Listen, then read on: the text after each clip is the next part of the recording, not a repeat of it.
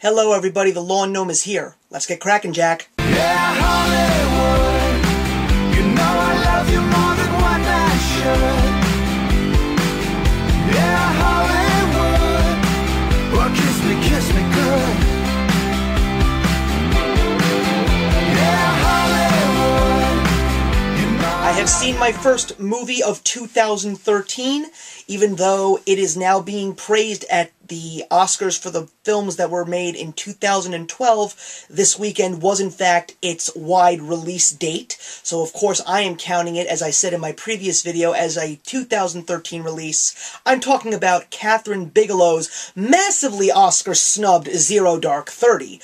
What can I say that was bad about this movie? Nothing!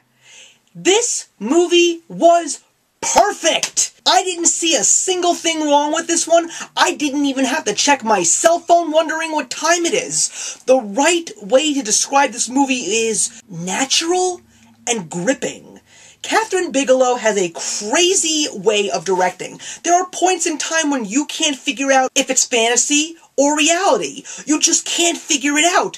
And there were certain points in time when I was watching this movie and I said to myself, oh yeah, this is about how he caught Osama bin Laden.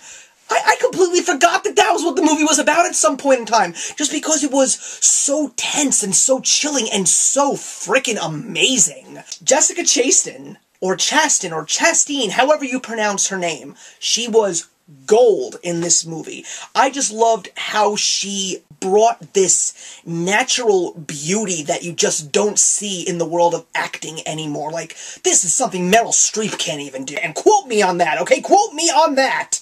She was phenomenal. She's nominated for the Oscar, and I sure as hell hope she wins. But what about all the other actors that were part of this movie? Because everyone's praising her. James Gandolfini, great for his small role. Mark Strong, no one's talking about his role. Joel Edgerton, fantastic.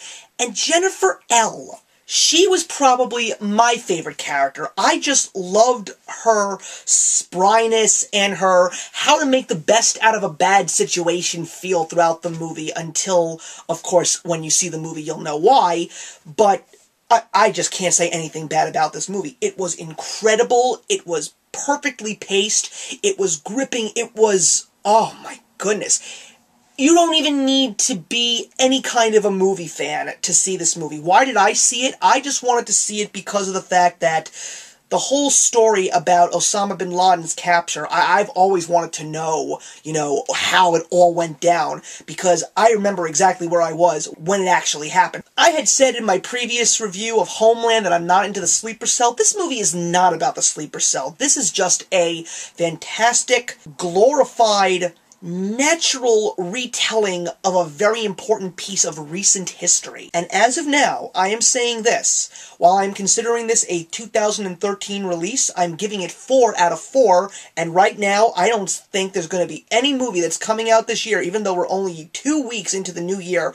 I don't think any movie is going to top it. So that's it, everybody.